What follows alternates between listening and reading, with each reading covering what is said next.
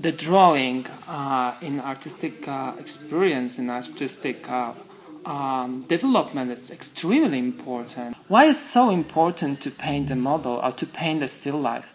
I think that it's make the students see not only the shape and form, no, but as well, of course, the lighting, the way, the texture, as the different objects a human body has, but as well the way, and this is the most important thing, the way as we can transport something what is three-dimensional on b-dimensional paper. I suggest to students to draw every day everything what they have around, to really make them see that they can develop their own language by practicing.